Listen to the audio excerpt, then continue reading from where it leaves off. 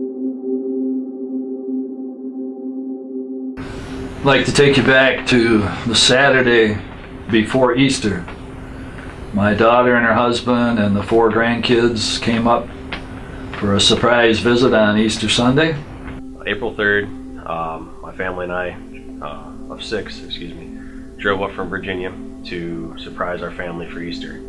Around 7:30, 8 o'clock, we were on Vincent Road heading towards Port Huron when my son Austin, who's 17, was driving, noticed a lady swerving into our lane.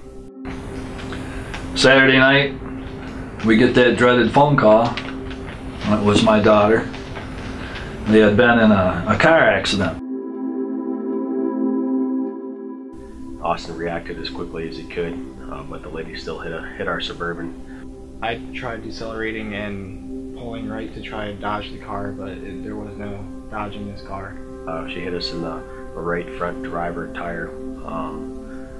Everything happened real quick. It flipped us about 3 to 5 times, and next thing you know, I was laying upside down in the ditch.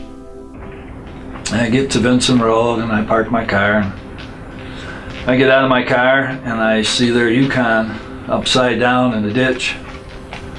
The driver's side front tire is missing.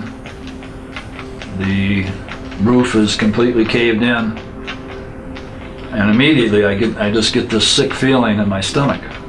I'm looking at that vehicle wondering how 6 people ever got out of there, or did they get out of there.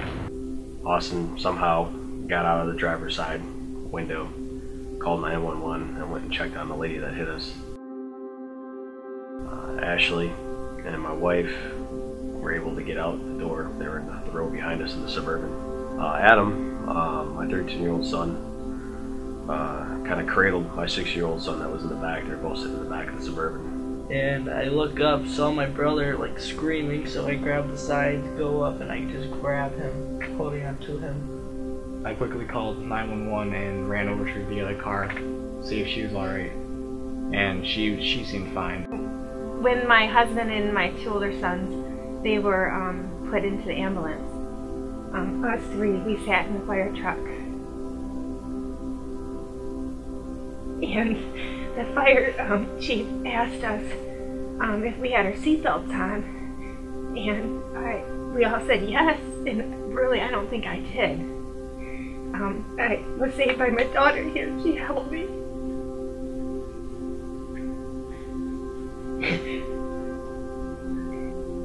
I'm really proud of my kids because they were embracing one another, and when I thought I was holding on to my kids, I think I was just holding on to myself. So I'm very proud of my kids.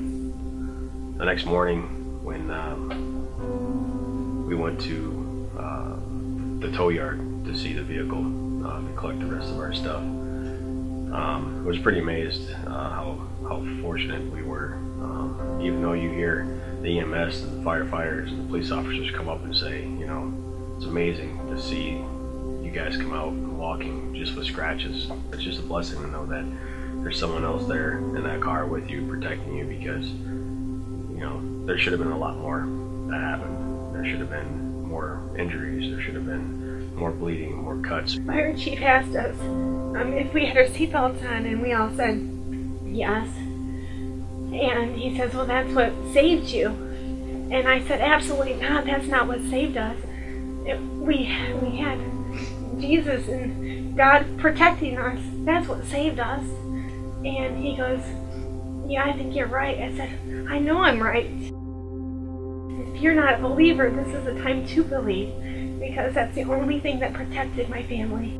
I realize that every day that I pray to God, I said, keep a hedge of protection around my kids and grandkids, you know, protect them from all possible harm and danger. And that's exactly what he did. And I find it amazing that I would question that I couldn't get it from my heart to my mind to believe he actually is going to do this, and he does it every single time. It was just the protection of, you know, God's arms embracing our Suburban that saved us. My name is Jerry Goulette, We're the Mipsuds, and this is a chapter in my story. and this is a chapter in our story. Did you get it?